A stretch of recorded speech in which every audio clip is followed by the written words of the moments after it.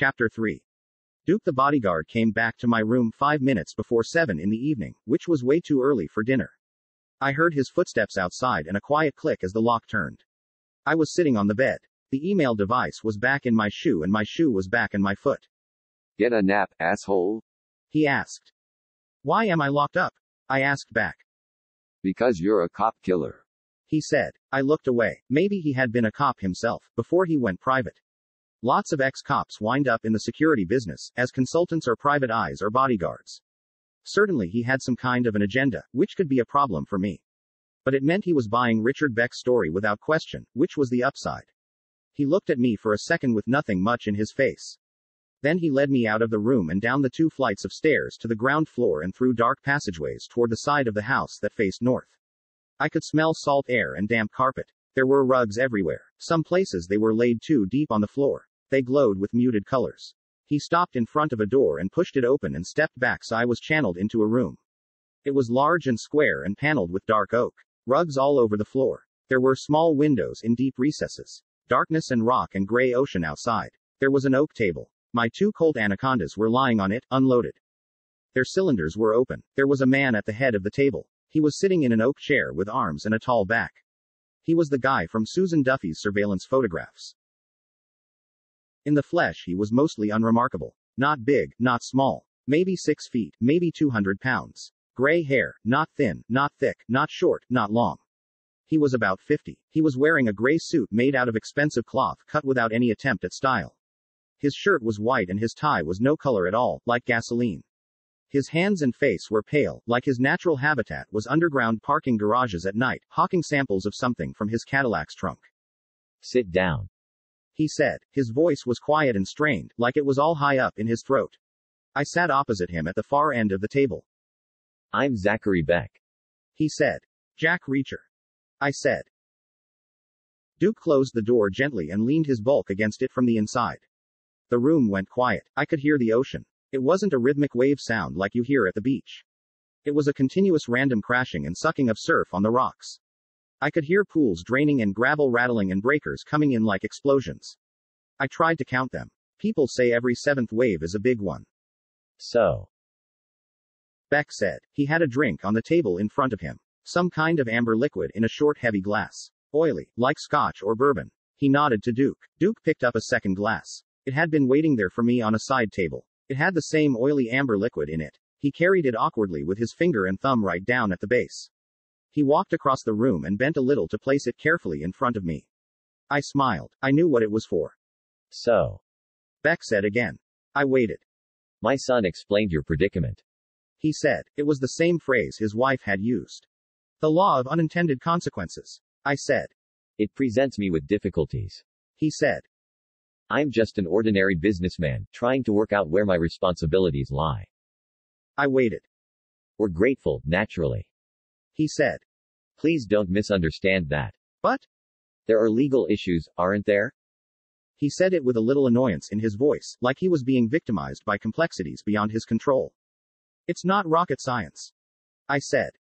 I need you to turn a blind eye, at least temporarily, like one good turn deserves another. If your conscience can accommodate that kind of a thing. The room went quiet again. I listened to the ocean. I could hear a full spectrum of sounds out there. I could hear brittle seaweed dragging on granite and a drawn-out undertow sucking backward toward the east. Zachary Beck's gaze was moving all over the place. He was looking at the table, then at the floor, then into space.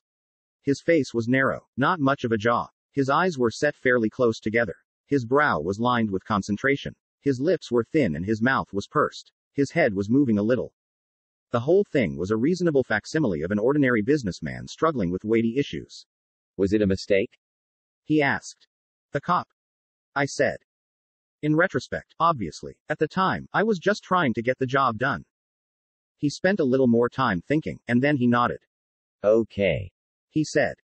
In the circumstances, we might be willing to help you out. If we can. You did a great service for the family. I need money, I said. Why? I'm going to need to travel. When? Right now. Is that wise? Not really. I'd prefer to wait here a couple of days until the initial panic is over. But I don't want to push my luck with you. How much money? $5,000 might do it. He said nothing to that. Just started up with the gazing thing again. This time, there was a little more focus in his eyes. I've got some questions for you. He said. Before you leave us, if you leave us, two issues are paramount. First, who were they? Don't you know? I have many rivals and enemies. That would go this far? I'm a rug importer. He said. I didn't intend to be, but that's the way things worked out. Possibly you think I just deal with department stores and interior decorators, but the reality is I deal with all kinds of unsavory characters in various foreign hellholes where enslaved children are forced to work 18-hour days until their fingers bleed. Their owners are all convinced I'm ripping them off and raping their cultures, and the truth is I probably am, although no more than they are. They aren't fun companions. I need a certain toughness to prosper. And the point is, so do my competitors. This is a tough business all around. So between my suppliers and my competitors I can think of half a dozen separate people who would kidnap my son to get at me. After all, one of them did 5 years ago, as I'm sure my son told you. I said nothing. I need to know who they were. He said, like he really meant it. So I paused a beat and recounted the whole event for him, second by second, yard by yard, mile by mile. I described the two tall fair-haired Dia guys in the Toyota accurately and in great detail. They mean nothing to me. He said. I didn't answer. Did you get the Toyota's license plate? He asked. I thought back and told him the truth. I only saw the front. I said. There was no plate. Okay. He said. So they were from a state that doesn't require a front license plate. That narrows it down a little, I guess. I said nothing. A long moment later he shook his head. Information is in very short supply. He said. An associate of mine contacted the police department down there, in a roundabout way. One town cop is dead, one college cop is dead, two unexplained strangers in a Lincoln town car are dead, and two unexplained strangers in a Toyota pickup truck are dead. The only surviving eyewitness is a second college cop, and he's still unconscious after a car wreck nearly 5 miles away. So right now nobody knows what happened. Nobody knows why it happened. Nobody has made a connection to an attempted kidnap. All anybody knows is there was a bloodbath down there for no apparent reason. They're speculating about gang warfare. What happens when they run the Lincoln's plate? I asked. He hesitated. It's a corporate registration. He said. It doesn't lead directly here. I nodded. Okay, but I want to be on the West Coast before that other college cop wakes up. He got a good look at me. And I want to know who stepped out of line here. I glanced at the anacondas on the table. They had been cleaned and lightly oiled. I was suddenly very glad I had ditched the spent shells. I picked up my glass, wrapped my thumb and all 4 fingers around it and sniffed the contents. I had no idea what they were. I would have preferred a cup of coffee. I put the glass back on the table. Is Richard okay? I asked. He'll live. Beck said. I'd like to know who exactly is attacking me. I told you what I saw. I said. They didn't show me ID. They weren't known to me personally. I just happened to be there. What's your second paramount issue? There was another pause. The surf crashed and boomed outside the windows. I'm a cautious man. Beck said. And I don't want to offend you. But I'm wondering who you are, exactly. I'm the guy who saved your boy's other ear. I said. Beck glanced at Duke, who stepped forward smartly and took my glass away. He used the same awkward pincer movement with his thumb and his index finger, right down at the base. And now you've got my fingerprints. I said. Nice and clear. Beck nodded again, like a guy making a judicious decision. He pointed at the guns, where they lay on the table. Nice weapons. He said. I said nothing back. He moved his hand and nudged one of them with his knuckles. Then he sent it sliding across the wood toward me. The heavy steel made a hollow reverberant sound on the oak. You want to tell me why there's a mark scratched against one of the chambers? I listened to the ocean. I don't know why. I said. They came to me like that. You bought them used? In Arizona. I said. From a gun store? From a gun show. I said. Why? I don't like background checks. I said. Didn't you ask about the scratches? I assumed they were reference marks. I said. I assumed some gun nut had tested them and marked the most accurate chamber. Or the least accurate. Chambers differ? Everything differs. I said. That's the nature of manufacturing. Even with $800 revolvers? Depends on how discriminating you want to be. You feel the need to measure down to the 100,000ths of an inch. Then everything in the world is different. Does it matter? Not to me. I said. I point a gun at somebody. I don't care which individual blood cell I'm targeting. He sat quiet for a moment. Then he went into his pocket and came out with a bullet. Shiny brass case, dull lead point. He stood it upright in front of him like a miniature artillery shell. Then he knocked it over and rolled it under his fingers on the table. Then he placed it carefully and flicked it with his fingertip so that it rolled all the way along to me. It came in a wide, graceful curve. It made a slow droning sound on the wood. I let it roll off the end of the table and caught it in my hand. It was an unjacketed Remington .44 Magnum. Heavy, probably more than 300 grains. It was a brutal thing. Probably cost the best part of $1. It was warm from his pocket. You ever played Russian roulette? He asked. I need to get rid of the car I stole. I said. We've already gotten rid of it. He said. Where? Where it won't be found. He went quiet. I said nothing. Just looked at him, like I was thinking, is that the sort of thing an ordinary businessman does? As well as registering his limousines through shell corporations? And instantly recalling the retail on a Colt Anaconda? And trapping a guest's prince on a whiskey tumbler? You ever played Russian roulette? He asked again. No. I said. I never did. I'm under attack. He said. And I just lost 2 guys. Time like this I need to be adding guys, not losing them. I waited. 5 seconds, 10. I made out like I was struggling with the concept. You asking to hire me? I said. I'm not sure I can stick around. I'm not asking anything. He said. I'm deciding. You look like a useful guy. You could have that $5,000 to stay, not to go. Maybe. I said nothing. Hey, if I want you, I've got you. He said. There's a dead cop down in Massachusetts and I've got your name and I've got your prints. But I don't know who you are. Get used to it. I said. How do you know who anybody is? I find out. I test people. Suppose I asked you to kill another cop? As a gesture of good faith? I'd say no. I'd repeat that the first one was an unfortunate accident I regret very much. And I'd start wondering about what kind of an ordinary businessman you really are. My business is my business. It needn't concern you. I said nothing. Play Russian roulette with me. He said. What would that prove? A federal agent wouldn't do it. Why are you worried about federal agents? That needn't concern you, either. I'm not a federal agent. I said. So prove it. Play Russian roulette with me. I mean, I'm already playing Russian roulette with you, in a manner of speaking, just letting you into my house without knowing exactly who you are. I saved your son.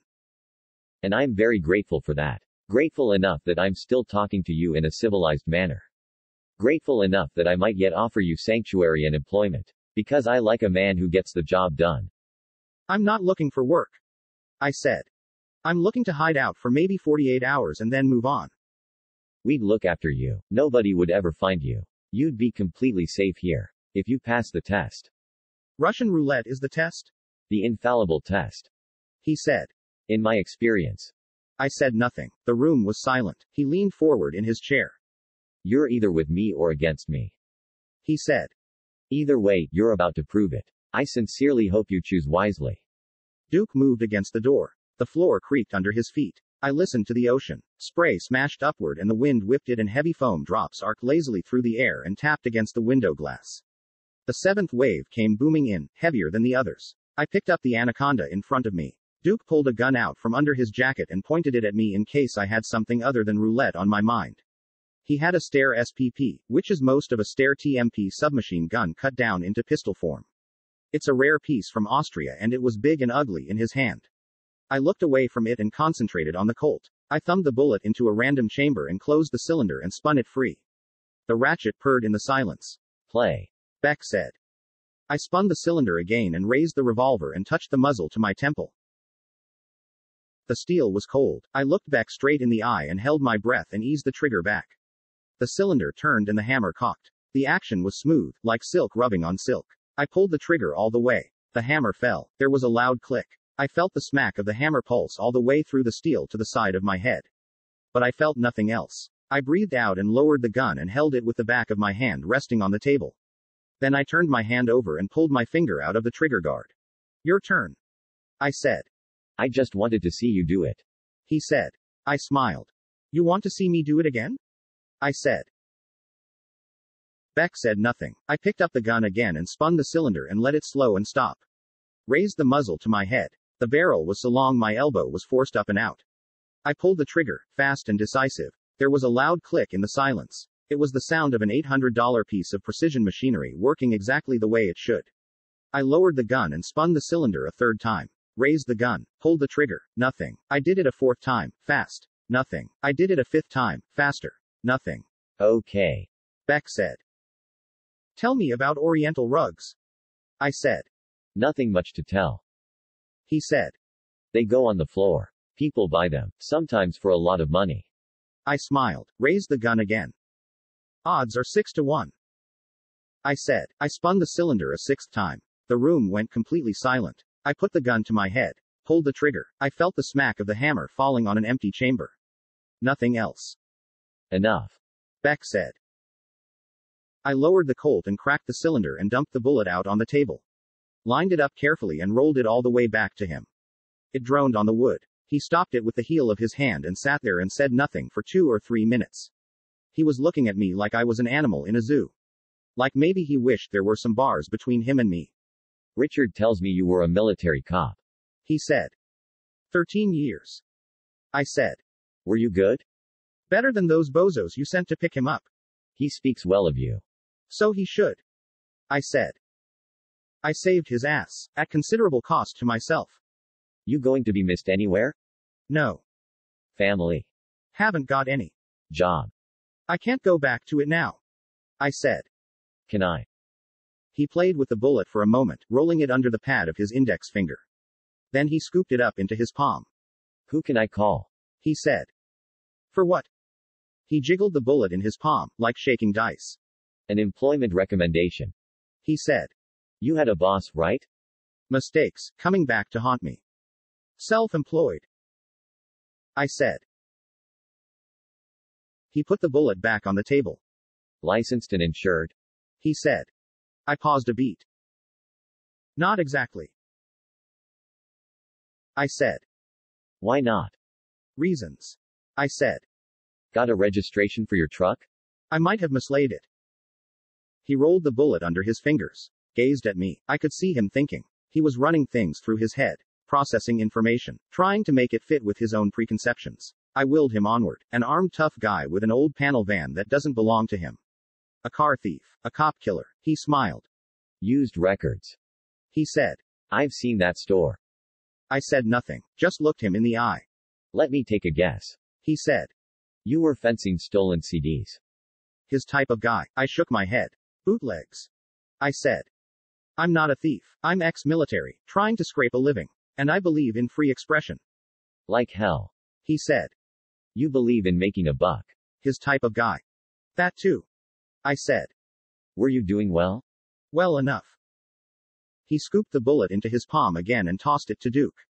Duke caught it one-handed and dropped it into his jacket pocket. Duke is my head of security. Beck said. You'll work for him, effective immediately. I glanced at Duke, then back at Beck. Suppose I don't want to work for him? I said. You have no choice. There's a dead cop down in Massachusetts, and we have your name and your prints. You'll be on probation until we get a feel for exactly what kind of a person you are. But look on the bright side. Think about $5,000. That's a lot of bootleg CDs. The difference between being an honored guest and a probationary employee was that I ate dinner in the kitchen with the other help. The giant from the Gatehouse Lodge didn't show, but there was Duke and one other guy the first took to be some kind of an all-purpose mechanic or handyman. There was a maid and a cook. The 5 of us sat around a plain deal table and had a meal just as good as the family was getting in the dining room. Maybe better, because maybe the cook had spat in theirs, and I doubted if she would spit in ours. I had spent enough time around grunts and NCOs to know how they do things. There wasn't much conversation. The cook was a sour woman of maybe 60. The maid was timid. I got the impression she was fairly new. She was unsure about how to conduct herself. She was young and plain. She was wearing a cotton shift and a wool cardigan. She had clunky flat shoes on. The mechanic was a middle-aged guy, thin, gray, quiet. Duke was quiet too, because he was thinking. Beck had handed him a problem and he wasn't sure how he should deal with it. Could he use me? Could he trust me? He wasn't stupid, that was clear. He saw all the angles and he was prepared to spend a little time examining them. He was around my age. Maybe a little younger, maybe a little older. He had one of those hard, ugly corn-fed faces that hides age well. He was about my size. I probably had heavier bones, he was probably a little bulkier. We probably weighed within a pound or two of each other. I sat next to him and ate my food and tried to time it right with the kind of questions a normal person would be expected to ask. So tell me about the rug business, I said, with enough tone in my voice that he knew I was saying I assumed Beck was into something else entirely. Not now. He said, like he meant not in front of the help. And then he looked at me in a way that had to mean anyway, I'm not sure I want to be talking to a guy crazy enough to chance shooting himself in the head 6 straight times. The bullet was a fake, right? I said. What?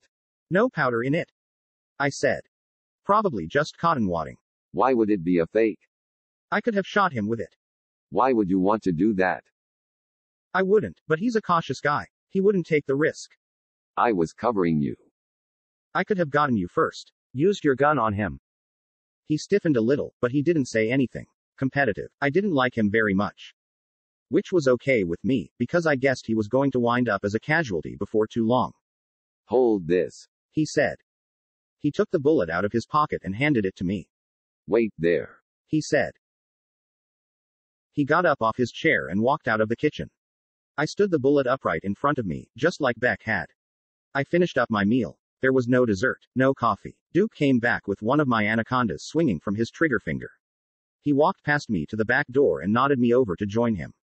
I picked the bullet up and clamped it in my palm. Followed him. The back door beeped as we passed through it. Another metal detector. It was neatly integrated into the frame. But there was no burglar alarm.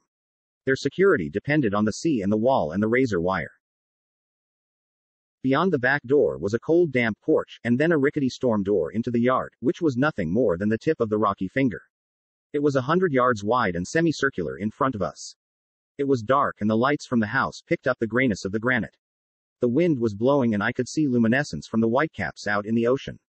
The surf crashed and eddied. There was a moon and low torn clouds moving fast. The horizon was immense and black. The air was cold. I twisted up and back and picked out my room's window way above me.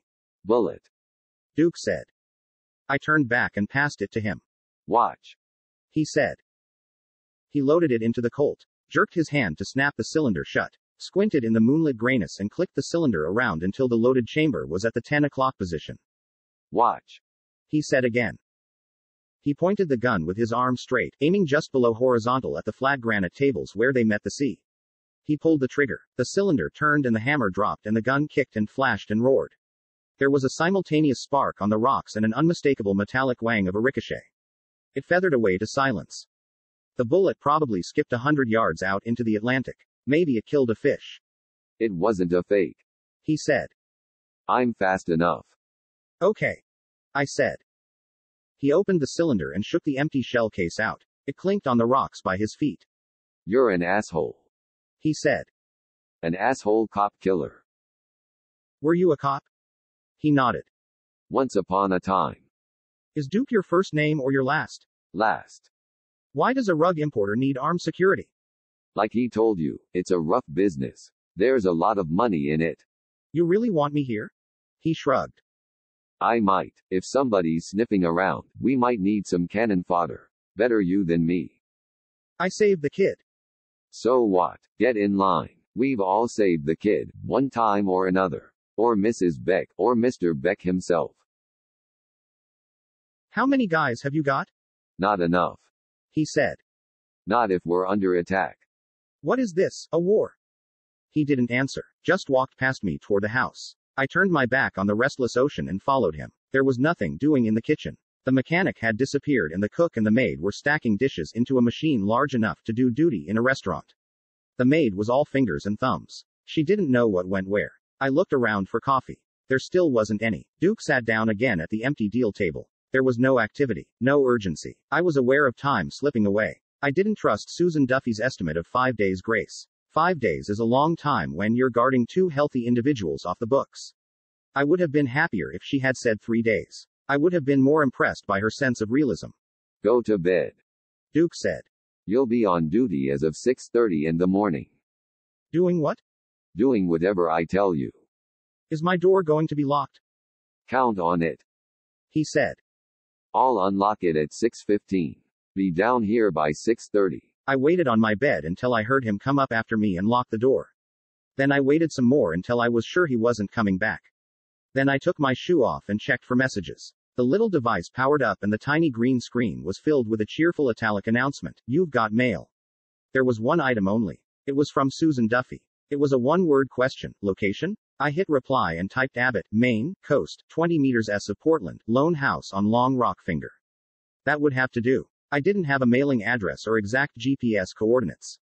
But she should be able to pin it down if she spent some time with a large-scale map of the area. I hit send now. Then I stared at the screen. I wasn't entirely sure how email worked. Was it instantaneous communication, like a phone call? Or would my reply wait somewhere in limbo before it got to her? I assumed she would be watching for it. I assumed she and Elliot would be spelling each other around the clock. 90 seconds later the screen announced, "You've got mail," again. I smiled. This might work. This time her message was longer. Only 21 words, but I had to scroll down the tiny screen to read it all. It said, "We'll work the maps, thanks. Prints show 2 bodyguards in our custody are ex-army. All under control here. You? Progress?" I hit reply and typed hired, probably. Then I thought for a second and pictured Quinn and Teresa Daniel in my mind and added otherwise no progress yet. Then I thought some more and typed re 2 bodyguards ask MP Powell quote 10 to 29, 10 to 30, 10 to 24, 10 to 36 unquote from me specifically. Then I hit send now. I watched the machine announce your message has been sent and looked away at the darkness outside the window and hoped Powell's generation still spoke the same language mine did. 10 to 29, 10 to 30, 10 to 24, and 10 to 36 were 4 standard military police radio codes that meant nothing much in themselves. 10 to 29 stood for weak signal. It was a procedural complaint about failing equipment. 10 to 30 meant I am requesting non-emergency assistance. 10 to 24 meant suspicious person. 10 to 36 meant please forward my messages. The 10 to 30 non-emergency call meant the whole string would attract no attention from anybody. It would be recorded and filed somewhere and ignored for the rest of history. But taken together the string was a kind of underground jargon. At least it used to be, way back when I was in uniform. The weak signal part meant keep this quiet and under the radar. The request for non-emergency assistance backed it up, keep this away from the hot files. Suspicious person was self-explanatory. Please forward my messages meant put me in the loop. So if Powell was on the ball he would understand the whole thing to mean check these guys out on the quiet and give me the skinny. And I hoped he was on the ball, because he owed me. He owed me big time. He had sold me out. My guess was he would be looking for ways to make it up to me. I looked back at the tiny screen. You've got mail. It was Duffy, saying okay, be fast. I replied trying and switched off and nailed the device back into the heel of my shoe. Then I checked the window. It was a standard 2-part sliding thing. The bottom casement would slide upward in front of the top casement. There was no insect screen. The paint on the inside was thin and neat. The paint on the outside was thick and sloppy from where it had been continually redone to beat the climate. There was a brass catch. It was an ancient thing. There was no modern security. I slipped the catch and pushed the window up. It caught on the thick paint. But it moved. I got it open about 5 inches and cold sea air blew in on me. I bent down and looked for alarm pads. There weren't any. I heaved it all the way up and examined the whole of the frame. There was no sign of any security system at all. It was understandable. The window was 50 feet up above the rocks and the ocean. And the house itself was unreachable because of the high wall and the water. I leaned out the window and looked down. I could see where I had been standing when Duke fired the bullet. I stayed half in and half out of the window for about 5 minutes, leaning on my elbows, staring at the black ocean, smelling the salt air, and thinking about the bullet.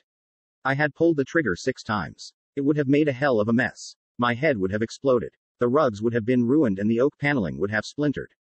I yawned. The thinking and the sea air were making me sleepy. I ducked back inside and slammed the casement down and went to bed. I was already up and showered and dressed when I heard Duke unlock the door at 6:15 the next morning, day 12, Wednesday, Elizabeth Beck's birthday. I had already checked my email. There were no messages. None at all. I wasn't worried. I spent 10 quiet minutes at the window. The dawn was right there in front of me and the sea was gray and oily and subdued.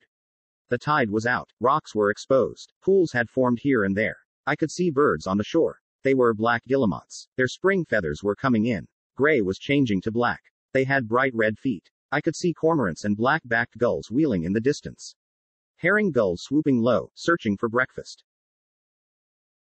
I waited until Duke's footsteps had receded and went downstairs and walked into the kitchen and met the giant from the gatehouse face to face. He was standing at the sink, drinking water from a glass. He had probably just swallowed his steroid pills. He was a very big guy. I stand 6 feet 5 inches tall and I have to center myself quite carefully to walk through a standard 30-inch doorway. This guy was at least 6 inches taller than me and probably 10 inches wider across the shoulders. He probably outweighed me by 200 pounds. Maybe by more. I got that core shudder I get when I'm next to a guy big enough to make me feel small. The world seems to tilt a little. Duke is in the gym. The guy said. There's a gym? I said. Downstairs. He said. His voice was light and high-pitched. He must have been gobbling steroids like candy for years. His eyes were dull and his skin was bad. He was somewhere in his middle 30s, greasy blonde, dressed in a muscle shirt and sweatpants. His arms were bigger than my legs. He looked like a cartoon. We work out before breakfast. He said. Fine. I said. Go right ahead. You too. I never work out. I said. Duke's expecting you. You work here, you work out. I glanced at my watch. 6:25 in the morning. Time ticking away. What's your name? I asked. He didn't answer, just looked at me like I was setting some kind of a trap for him. That's another problem with steroids. Too many of them can rewire your head. And this guy's head didn't look like it had started from a very positive place to begin with. He looked mean and stupid. No better way to put it. And not a good combination. There was something in his face. I didn't like him. I was 0 for 2, as far as liking my new colleagues went. It's not a difficult question. I said. Polly. He said. I nodded. Pleased to meet you, Polly. I'm Reacher. I know. He said. You were in the army. You got a problem with that? I don't like officers. I nodded. They had checked. They knew what rank I had held. They had some kind of access. Why not? I asked. Did you fail the OCS exam? He didn't answer. Let's go find Duke. I said. He put his glass of water down and led me out to a back hallway and through a door to a set of wooden cellar stairs. There was a whole basement under the house. It must have been blasted out of solid rock.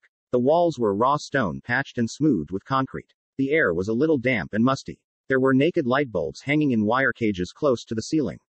There were numerous rooms. One was a good-sized space with white paint all over it. The floor was covered with white linoleum. There was a smell of old sweat. There was an exercise bicycle and a treadmill and a weights machine. There was a heavy bag hanging from a ceiling joist. There was a speed bag near it. Boxing gloves on a shelf. There were dumbbells stored in wall racks. There were free weights stacked loose on the floor next to a bench.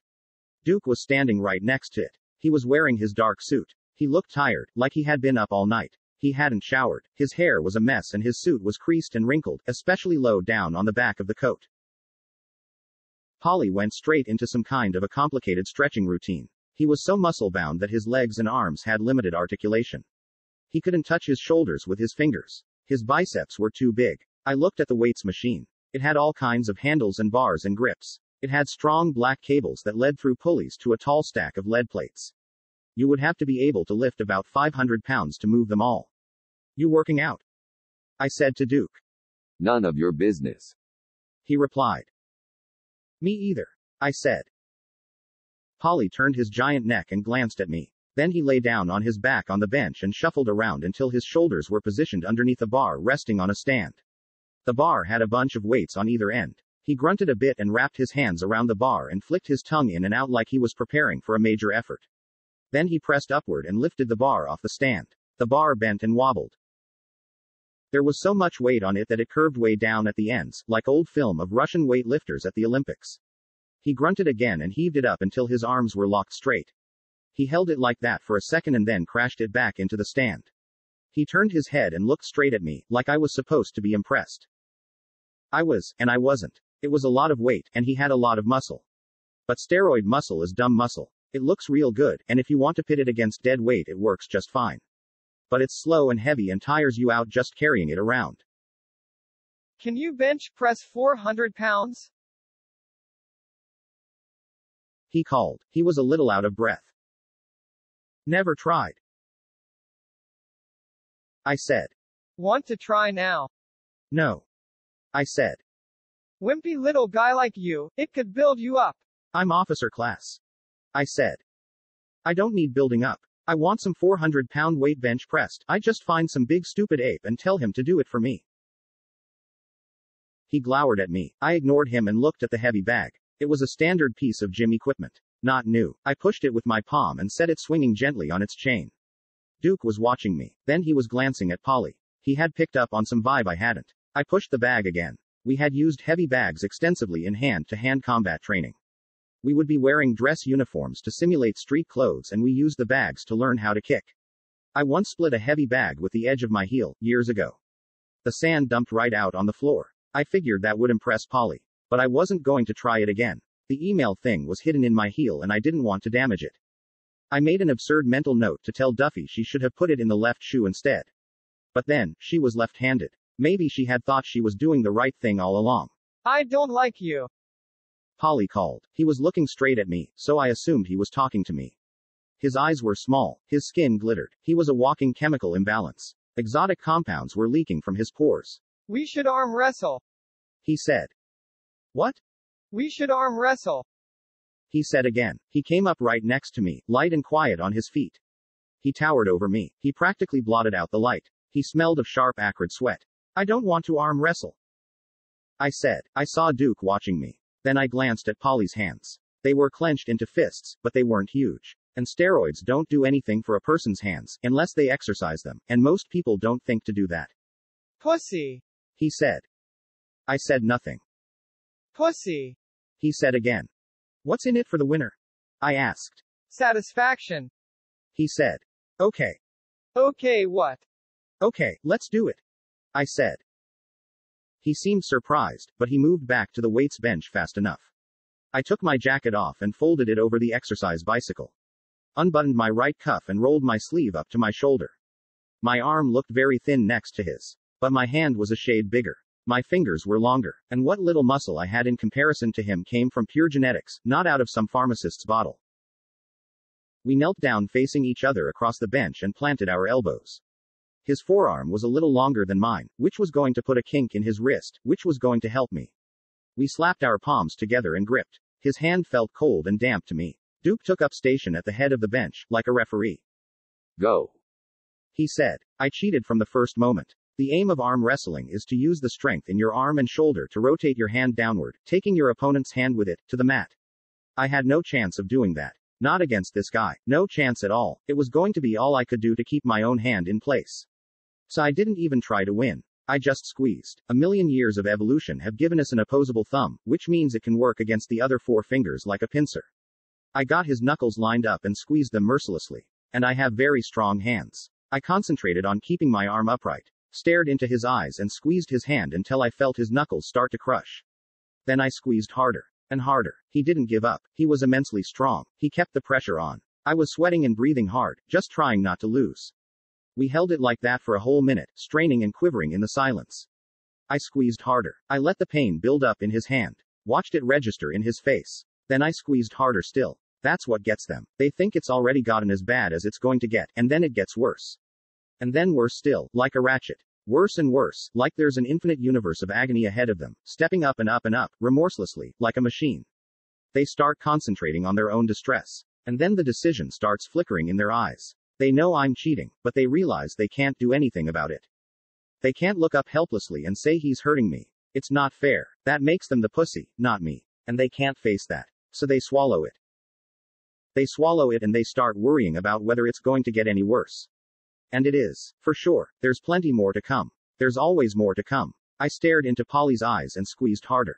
Sweat was making his skin slick, so my hand was moving easily over his, tighter and tighter. There were no friction burns to distract him.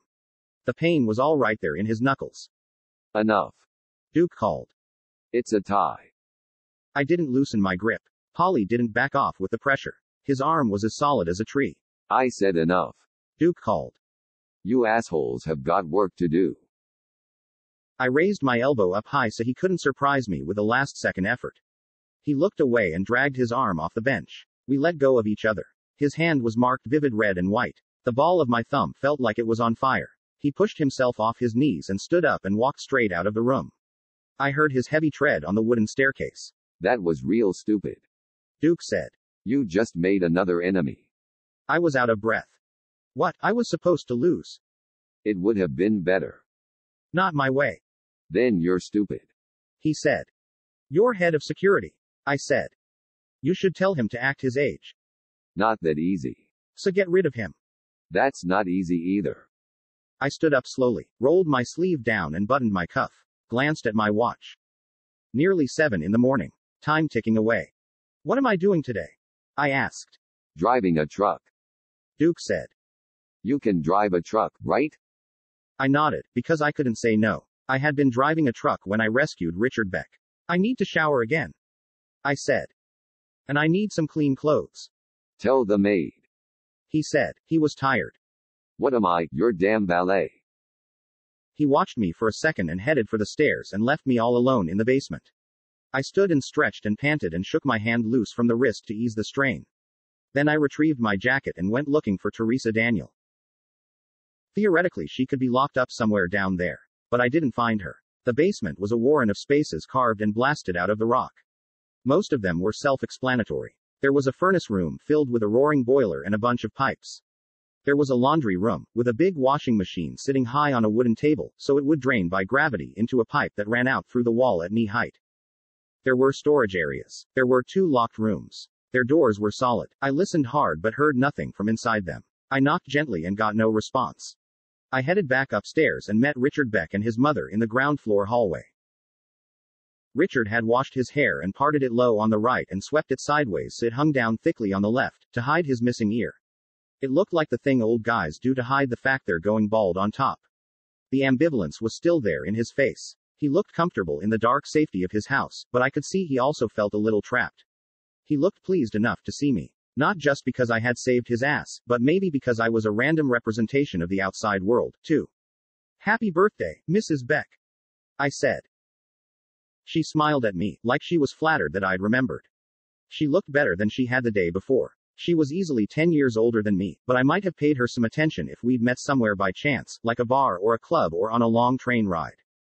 You'll be with us for a while, she said. Then it seemed to dawn on her why I would be with them for a while. I was hiding out there because I had killed a cop. She looked confused and glanced away and moved on through the hallway. Richard went with her and looked back at me, once, over his shoulder. I found the kitchen again. Polly wasn't there. Zachary Beck was waiting for me instead. What weapons did they have? He asked. The guys in the Toyota? They had Uzis. I said. Stick to the truth, like all good scam artists. And a grenade. Which Uzis? The micros. I said. The little ones. Magazines. The short ones. 20 rounds. Are you absolutely sure? I nodded. You an expert? They were designed by an Israeli army lieutenant. I said. His name was Uziel Gal. He was a tinkerer. He made all kinds of improvements to the old Czech models 23 and 25 until he had a whole new thing going. This was back in 1949. The original Uzi went into production in 1953. It's franchised to Belgium and Germany. I've seen a few, here and there. And you're absolutely sure these were micro versions with the short mags? I'm sure. Okay. He said, like it meant something to him. Then he walked out of the kitchen and disappeared. I stood there and thought about the urgency of his questions and the wrinkles in Duke's suit. The combination worried me. I found the maid and told her I needed clothes. She showed me a long shopping list and said she was on her way out to the grocery store. I told her I wasn't asking her to go buy me clothes. I told her just to borrow them from somebody. She went red and bobbed her head and said nothing. Then the cook came back from somewhere and took pity on me and fried me some eggs and bacon. And made me some coffee, which put the whole day in a better light. I ate and drank and then I went up the 2 flights of stairs to my room. The maid had left some clothes in the corridor, neatly folded on the floor. There was a pair of black denim jeans and a black denim shirt. Black socks and white underwear. Every item was laundered and neatly pressed. I guess they were Duke's. Beck's or Richard's would have been too small and Polly's would look like I was wearing a tent. I scooped them up and carried them inside. Locked myself in my bathroom and took my shoe off and checked for email. There was one message. It was from Susan Duffy. It said, your location pinpointed by map. We will move up 25 meters S&W of you to motel near I-95. Response from Powell, quote your eyes only, both DD after 5, 10 to 2, 10 to 28 unquote. Progress? I smiled. Powell still talked the language. Both DD after 5 meant both guys had served 5 years and then been dishonorably discharged. 5 years is way too long for the discharges to have been related to inherent ineptitude or training screw-ups. Those things would have been evident very early. The only way to get fired after 5 years is to be a bad person. And 10 to 2, 10 to 28 left no doubt about it. 10 to 28 was a standard radio check response meaning loud and clear. 10 to 2 was a standard radio call for ambulance urgently needed. But read together as EMP's covert slang ambulance urgently needed, loud and clear meant these guys need to be dead, make no mistake about it. Powell had been in the files, and he hadn't liked what he had seen. I found the icon for reply and typed no progress yet, stay tuned. Then I hit send now and put the unit back in my shoe. I didn't spend long in the shower. Just rinsed the gymnasium sweat off and dressed in the borrowed clothes. I used my own shoes and jacket and the overcoat Susan Duffy had given me. I walked downstairs and found Zachary Beck and Duke standing together in the hallway. They both had coats on. Duke had car keys in his hand. He still hadn't showered. He still looked tired, and he was scowling. Maybe he didn't like me wearing his clothes. The front door was standing open and I saw the maid driving past in a dusty old Saab, off to do the household's marketing. Maybe she was going to buy a birthday cake. Let's go. Beck said, like there was work to be done and not much time to do it in. They led me out through the front door. The metal detector beeped twice, once for each of them but not for me. Outside the air was cold and fresh. The sky was bright. Beck's black Cadillac was waiting on the carriage circle. Duke held the rear door and Beck settled himself in the back. Duke got into the driver's seat. I took the front passenger seat. It seemed appropriate. There was no conversation. Duke started the engine and put the car in gear and accelerated down the driveway. I could see Polly far ahead in the distance, opening the gate for the maid in the Saab. He was back in his suit. He stood and waited for us and we swept past him and headed west, away from the sea. I turned around and saw him closing the gate again. We drove the 15 miles inland and turned north on the highway toward Portland. I stared ahead through the windshield and wondered exactly where they were taking me. And what they were going to do with me when they got me there. They took me right to the edge of the port facilities outside the city itself. I could see the tops of ships' superstructures out on the water, and cranes all over the place. There were abandoned containers stacked in weedy lots. There were long, low office buildings. There were trucks moving in and moving out. There were seagulls in the air everywhere. Duke drove through a gate into a small lot made of cracked concrete and patched blacktop. There was nothing in it except for a panel van standing all alone in the center. It was a medium-sized thing, made from a pickup frame with a big boxy body built onto it. The body was wider than the cab and wrapped up over it. It was the kind of thing you find in a rental line. Not the smallest they have to offer, not the largest. There was no writing on it. It was entirely plain, painted blue, with rust streaks here and there. It was old, and it had lived its life in the salt air. Keys are in the door pocket. Duke said. Beck leaned forward from the back seat and handed me a slip of paper. It had directions on it, to some place in New London, Connecticut. Drive the truck to this exact address. He said. It's a parking lot pretty much the same as this one. There'll be an identical truck already there. Keys in the door pocket. You leave this one, you bring the other one back here. And don't look inside either one. Duke said. And drive slow.